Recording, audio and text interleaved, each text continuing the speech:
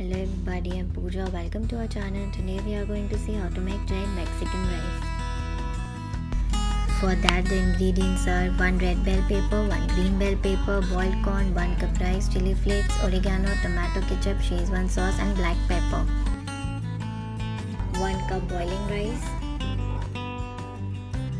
1.5 tablespoon of oil. Once the oil gets heated, add 1/4 teaspoon of black pepper. To that all the vegetables, corn is boiled.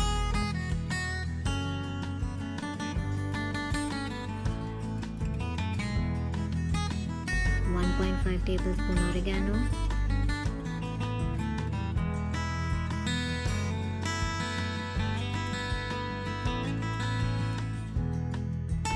1 tablespoon chili flakes. 1.5 tablespoon tomato ketchup. 1.5 teaspoon Szechuan sauce.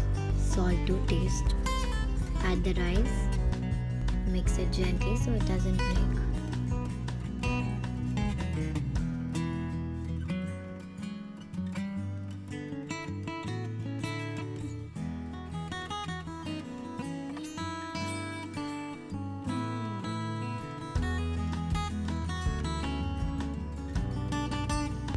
And it's ready to serve.